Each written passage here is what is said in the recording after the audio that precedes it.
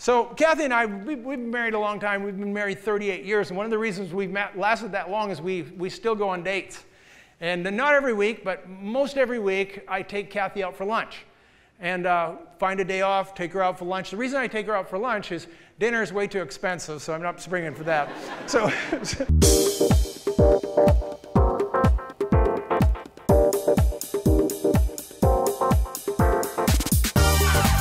Welcome to Church of the Rock from Winnipeg.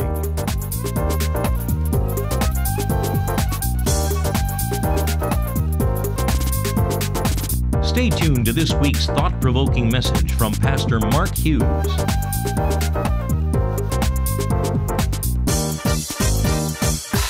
Well, today I'm starting a brand new series called A More Excellent Way. And I'll tell you what it's about. It's really about something the Lord's been dealing with me personally. But why should I suffer alone? And so I'm going to share it with you. And it's actually all about this subject called love. And, here's what I want to say right at the outset. You know, when it comes to the universal language, the one universal language I think is love. I mean, it doesn't matter where you go on the planet, there's different languages, different cultures, and different types of civilizations throughout history and throughout the world. And there's one thing we all have in common is we understand what it is to love. And love is really the thing that makes the world go round. It's so vitally important. And it's interesting as you look through history and you look at how man has expressed himself through literature and through novels and through poetry and through movies and through music. And it's always that singular theme of love. 78% of all new songs are about love. And that statistic includes Taylor Swift, which is 100% about breaking up, right? And so that might skew it just a little bit. Here's what happened. I'll give you a little story about this. So one day, my mom and I, we were standing right over here talking, and this guy came up, and he said hi, and I said hi back to him, and my mother went over to him, gave him a big hug, and said, "Oh, there's my favorite guy," and gave him this big hug, and we talked to him for about 2 minutes, and then he left. And then my mother turns to me in her inimitable style, and she says, "Now, who was that again?" And I said, "I have no idea. I assumed he's like your boyfriend or something," the way you hugged him. And she said, "Well, I don't know who he was either, but he looked like he needed a hug." And you know what? I thought, that was my mom. And if you're feeling down, if you need some love today, my mom's sitting right over there. And I can send her over and she can take care of you because she'll love you. We all need a little love in this world. It's like this story, one of my favorites. This couple's going through a real time with their marriage. Finally, they agree to go to marriage counseling, and they're sitting talking while she's talking. And she's going on and on, this big long list of all the things wrong with her husband. I can't imagine such a thing, but anyway, she's going on and she's just nonstop talking. Finally, the marriage counselor gets up, comes out from behind his desk, grabs her by the cheeks and plants a big fat wet kiss right on her mouth. Just lays it right on her mouth. She is dumbfounded and comes completely silent. And then he turns to the husband and says, "All she needs is one of those twice a week and all your problems are solved." He says, "Fantastic. I can bring her by Tuesdays and Thursdays." So this series that we're going to talk about today is all about love and how powerful love is. And particularly, my message is entitled, Love Never Fails. So we're going to look at a verse here. It's at the very end of 1 Corinthians chapter 12. It's verse 31. And it says this, "But earnestly desire the best gifts, and yet I show you a more excellent way." Everybody say a more excellent way. So here's what is happening here. In 1 Corinthians 12, Paul talks about the gifts of the Spirit, right? He's talking about miracles, he's talking about healings, he's talking about tongues and interpretation and prophecy, and all this wonderful, wonderful stuff. And then he says, earnestly desire those best gifts. Yet, let me show you a more excellent way. And we will find out in just a moment that the more excellent way he was talking about was love. And he said, if you're going to do these gifts, it's great for you to want these gifts. It's great for you to want to be powerful. It's great for you to want to see God's working in the earth. But let me give you a more excellent way. If you're going to do it in love. And then he goes right into it in the next verses here, 1 Corinthians 13, verse 1. And he says, though I speak with the tongues of men and angels, but do not have love, I become a sounding brass and a clanging cymbal. And though I have the gift of prophecy and understand all mysteries and all knowledge, and though I have faith so that I could remove mountains, but have not love, I am nothing. And though I bestow all my goods to feed the poor, and though I give my body to be burned, but not have love, it profits me nothing. He says, I can do all these things. He says, I can prophesy and I can speak this kind of wisdom, but if I don't do it in love, you know what I am? I'm just a bunch of noise. I'm just a clanging cymbal and a sounding brass. I'm just a bunch of empty noise. He says, I could have faith that I could move mountains, but if I don't do it in love, I'm nothing. He said, I could even be sacrificial and give all my goods to the poor and give my body to be burned, but if I don't do it in love, it profits me nothing. Well, I mean, this is a pretty bold statement, isn't it? And then he goes on and he gives us a 15-point definition of love. 1 Corinthians 13, the only time you ever hear it is at weddings. And we tell new couples that because they're only going to be able to do it for about a day, and then they're going to go back to their business as usual. It's a tough thing, and we'll look at it another time. But he goes through this 15-point definition of love. Love is patient, love is kind. You know the one. And then at the end of it, he says maybe the most powerful statement in all of the New Testament. Verse 8, he says, love never fails. Say love never fails. Love never fails. So let's recap here. So he tells us if you're going to use the gifts of the Spirit, these fantastic gifts, you better do it in love. Because if you don't do it in love, they're of no value to you. They're not going to profit you. And so I want to extrapolate this idea for a moment and say, if you need love to operate in spiritual gifts, how about our natural gifts? How about our gifts, our skills, our talents? How about the things we use every day, our intelligence and our wisdom and our knowledge that maybe is not supernatural, but God gave us to us? Could it be that if we don't do those things and use those things in love, then we are nothing and it profits us nothing in those things? And here's my thesis for today. I'm going to tell you, and I'm going to prove to you today, that love is the single greatest success principle in the universe.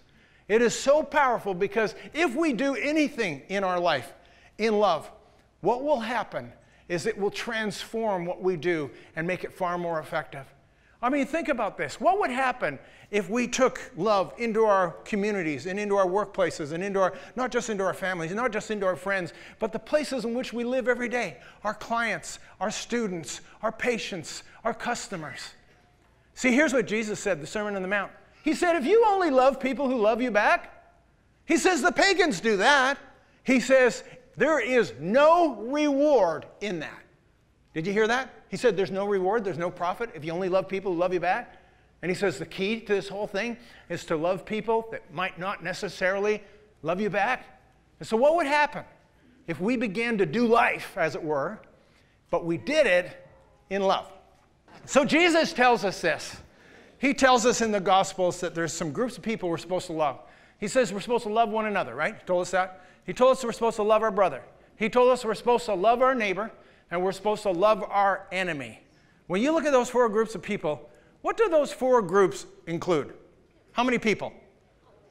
All of them, right? Doesn't that pretty much include everybody?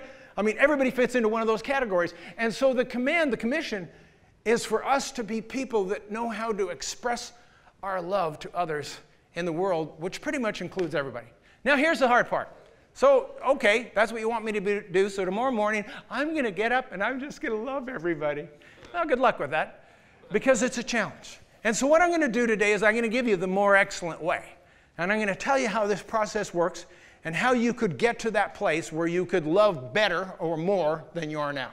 And here it is. I'm going to throw it up on the screen. I sort of see it as 3 steps or 3 levels. And the first one is this. It's God's love for us. Second one is God's love in us. And the third one is God's love through us. It all begins with God's love for us. When you look at the New Testament, I would argue that the single central theme of the New Testament is love. 229 times love is mentioned. It begins with these words, for God so loved the world that he gave his only begotten Son. The whole journey begins with the fact that God first loved us before we even loved him. While we were still yet enemies of God, he demonstrated his love towards us. So it all begins that way. And if there was one person in Scripture, in the New Testament, that talks more about love than any other, you know who it is? It's the Apostle John. He's called the Apostle of Love. And it kind of cracks me up if you go read his own writings, like the Gospel of John. He refers to himself as the disciple that Jesus loved. I think that's sort of audacious to make that claim, don't you? I mean, if I was going to pick one of these guys, it wouldn't be John. I'd pick Peter, wouldn't you? Seemed like Jesus, kind of love-hate relationship, but I think he loved him the most. No, John says it's him, the disciple that Jesus loved. And it says the disciple that Jesus loved lay with his head on his breast. Oh, who's he fooling? He had his brother James there. How about James? Why didn't Jesus love James? Well, here's the irony in all this. When you look at these two guys, these two brothers, John and James, what was their nickname? The sons of thunder. And you remember it? You remember the story? They were in Samaria. Jesus was preaching to the Samaritans. They didn't receive Jesus' word, so John and James came up with a pretty swell idea. They said, would you like us to call fire down from heaven and consume them? And Jesus rebuked them and said, you do not know what spirit you are of. You see, Jesus came in the spirit of love. These guys came in the spirit of vengeance. But yet, somewhere along the line, something transformational changed. John had some sort of revelation, some sort of epiphany of the love of God for him. And then you go into his writings. Go read 1st, 2nd, and 3rd John. That's all he talks about is love. And he begins by saying, God is love. And if God's love is in you, then you will show love to others. And if you don't love others, then I tell you that God's love is not even in you. And so he understood something. He had this experience with God's love for him that changed who he was to the point, as I said, that he got this nickname, the Apostle of Love. And so here's what I've discovered, that what we really need, the first step, is we need to begin to appreciate God's love for us. The fact that he reached down from his throne in heaven, that he loved us even when we were far away from him. And before the foundation of the earth, he loved you. And it doesn't matter who you are, it doesn't matter what you've done. God's love is always expressed to you, and there is a bit of a revelation of that. And here's the thing that I've discovered in working with people. I found that people who are lifelong Christians that don't remember ever being fallen away from God, they oftentimes have a harder time showing devotion to God than those who have come to Christ as adults and who knew they were sinners and knew they were far from God. And Jesus talked about that. He said, he who is forgiven much, what? Loves much. And it's really true. And when we look at these people that have experienced the forgiveness of God in an extraordinary and demonstrative way, then we find these people actually able to love incredibly well. I want to tell you a story about a gal in this church, her and her husband. I'm going to change their names. I'm going to call them Donna and Doug. Some of you are going to recognize them, but I'm going to do my best to disguise their identity. And so Donna and Doug, before they came to church, they were really, really having a rough go. I mean, they were both living sinful lives. Their lives were kind of a mess. Their marriage was right on the verge of collapsing. And they came to this church, and they came to Christ, and they discovered the love of God and the forgiveness of God. And both of them have become incredible people, amazing Christian people that love and give and serve. And Donna in particular is one of the most effusive people you ever meet. I mean, when she expresses her emotions, she does it in an incredibly demonstrative, over-the-top way, and it's just kind of who she is. And so here's what happened with her. One day, she ended up getting a job with a Christian organization, part-time job, and they just didn't know what to do with her. She was just too much for them. She was just too effusive and too demonstrative in her emotions. And so finally he decided, the director of this ministry decided he was going to let her go. And so that's what was happening. And so Donna decided that she was going to march up to him and tell him how she felt about him. And she did it publicly. There was an event going on. He was in the corridor. There was a bunch of people around. She marched right up to him, looked him right in the eye, grabbed him by the shoulders, and I'll call him Dave Johnson. And she looked him right in the eye and said, Dave Johnson, I love you, Dave Johnson. I love you, Dave Johnson, right in front of all these other people. And he doesn't know what to do with this. He is being abused with love. And, he just didn't actually know what to do with this. And she just looked him in the eyes and just kept on repeating, I want you to know I love you. And he was completely discombobulated. He didn't know what to do with this. He was so upset. And so anyway, what she was saying, understand this, what she was saying was, I don't care what happens here. I don't care what happens with my job. I'm going to love you no matter what. And she was expressing that because she's just a very expressive person. So he phones me up. He's all upset. He phones me up. He knows me. He knows she's in the church. He phones me up, and he says, Mark, I got to talk to you about this woman, Donna, in your church. Let me tell you what she did. And I had already heard the story from her, so I knew the story. But it was funny hearing it from him. And he said, she accosted me in the middle of this other people, and she shouts in my face, I love you, Dave Johnson. Why would she do such a thing? I said, I'll tell you why. Because she loves you. That's why. I'm trying not to laugh, eh? And here's the thing. I mean, Donna phones me once a month and tells me she loves me. It's not weird. It's not creepy. It's not romantic. It's just who she is. Now, it's easier for me because I have women telling me they love me all the time, right? I mean, you could well imagine that. And I'm kidding, for goodness sakes. I have a few. They're mostly, married to me. And so anyway, I'm laughing, I'm killing myself to this story, and I'm not being much help to him. I said, well, it sounds to me like she loves you. Well, not only that, you know what she did? She phoned me 3 times at home. She phones me after dinner at home. What's she doing calling me at home? I said, I think she loves you. That's why she's calling you at home. And of course, I'm not being any help to him because I think it's funny because I know her, because I know she's not being romantic. She wasn't hitting on him. She wasn't trying to embarrass him. What she was trying to do in a very wholesome way, maybe a little over the top, I get it, but she was saying, I don't care what happens, I love you, and this relationship's going to continue whether the job does or doesn't. Right? Now, I'm not suggesting this next time you're in an exit interview as your best strategy. It didn't totally work with her, but I understand why she would do such a thing because that's who she is. And what would happen if we began to be able to express our love for people a little better than we do now? It's all about understanding God's love for us. Now, the second part of it is God's love in us. Now, when we understand that God loved us, then his love actually does something in us. There should be some demonstrable effect within you emotionally and mentally and psychologically when you get loved by God and you understand that.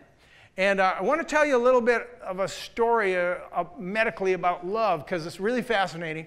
There are some psychologists believe, not all, but some, that there are only 2 primal human emotions, and they are fear and they are love.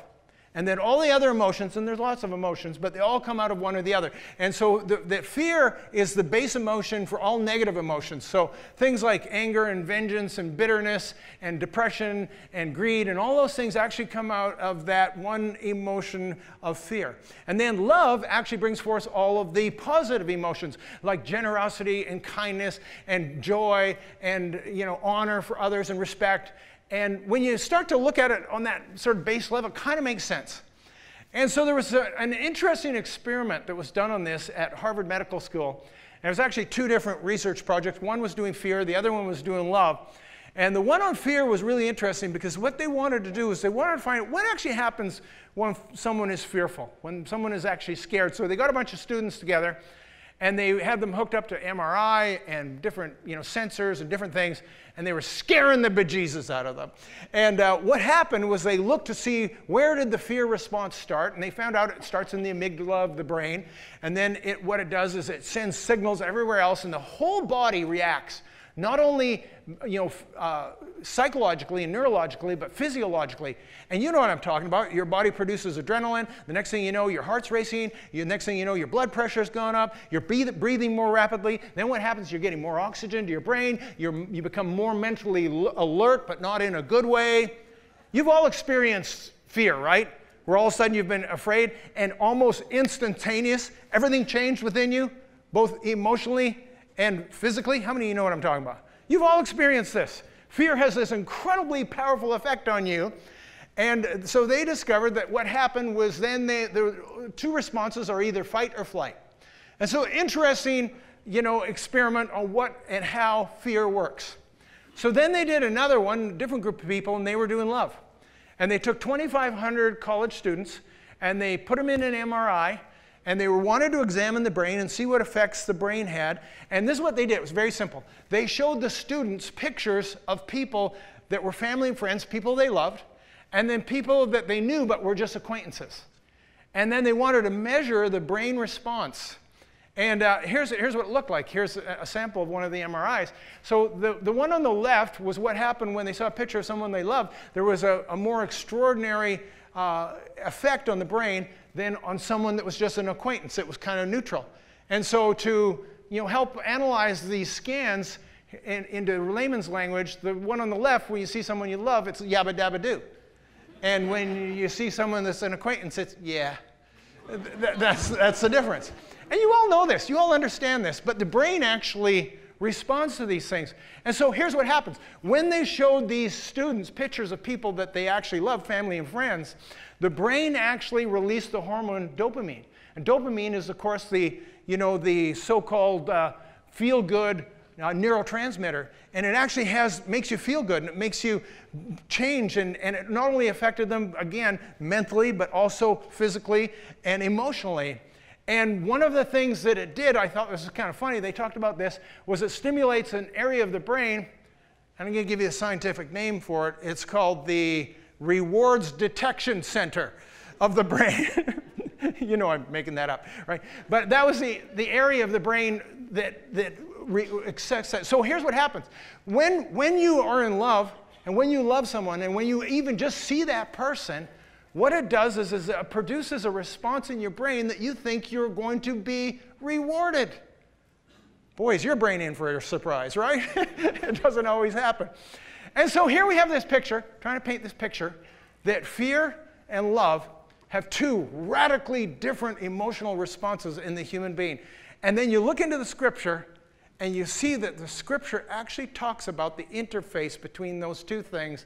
2,000 years ago, Paul said in 2 Timothy that God has not given us a spirit of fear, but of power, love, and a sound mind. Why is it that he's talking about love and fear? I'll tell you why. Because they are contradictory, competing factors in your psyche. And he says, God has not given you this spirit of fear, but he has given you the power and love and a sound mind. And you have a sound mind because you have love. And then John comes along, the apostle of love. Remember him? And he comes along, 1 John chapter 4, here it is. And it says this. He says, there is no fear in love, but perfect love casts out fear.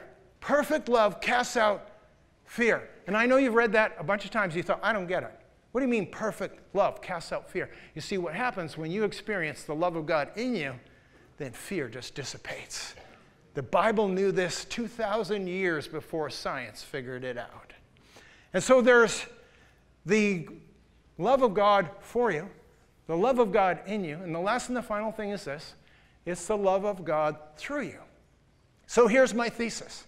I said it's the greatest success principle, that if God's love began to work in us, that we began to experience it and understand it and have this revelation of his love for us, then it would do something in us. And then by consequence, it would begin to leak out of us. And we would begin to love the world through us.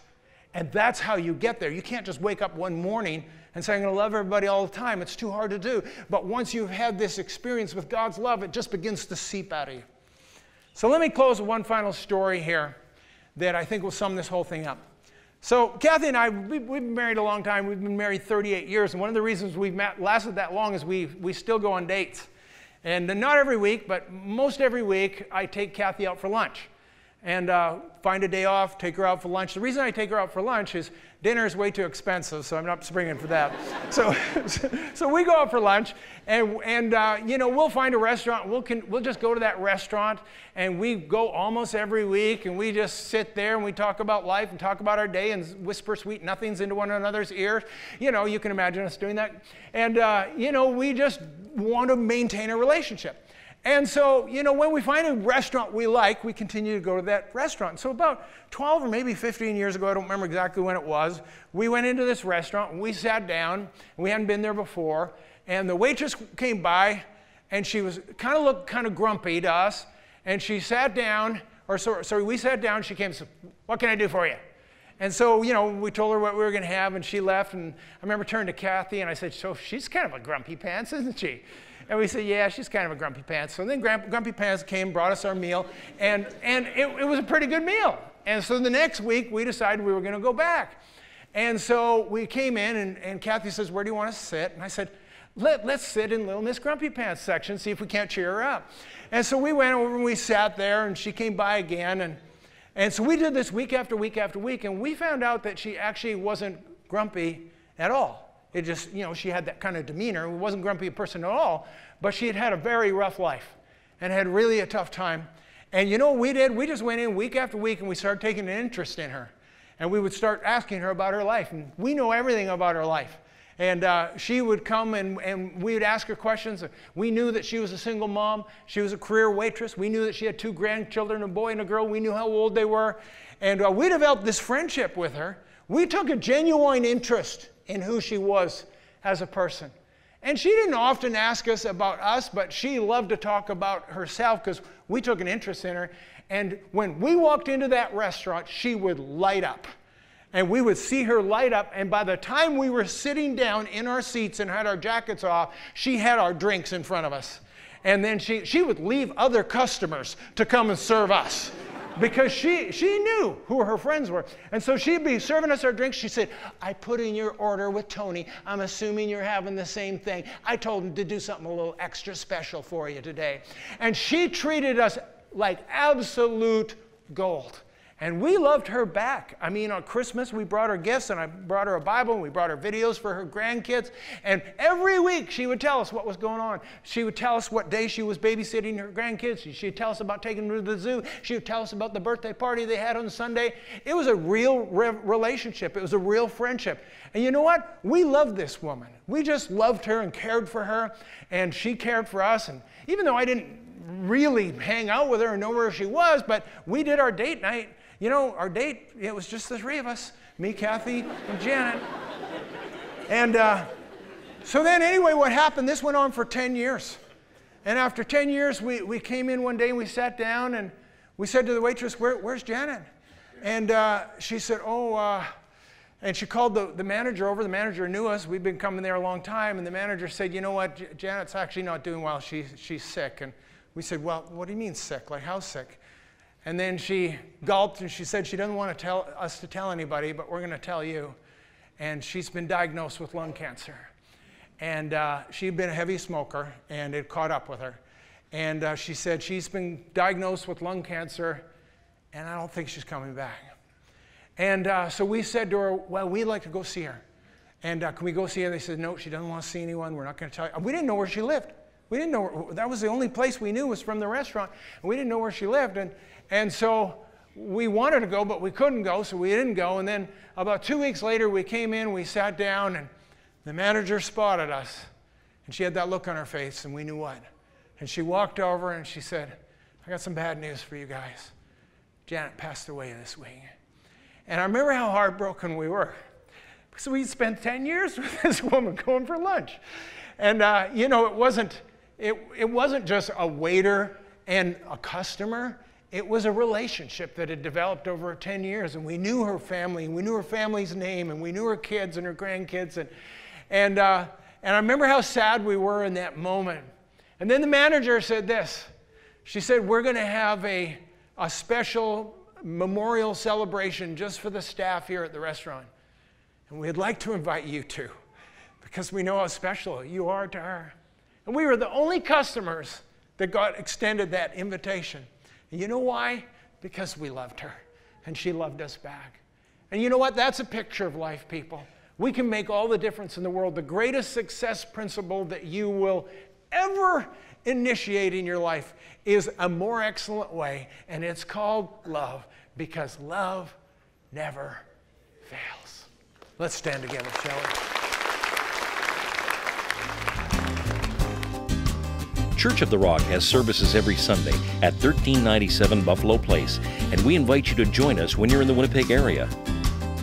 If you'd like a booklet to help you understand more about God's gift of forgiveness and reconciliation through Jesus Christ, please contact us, and we'd be happy to send you a free copy of the Book of Hope. visit our website at www.churchoftherock.ca. Thank you for watching, and God bless you.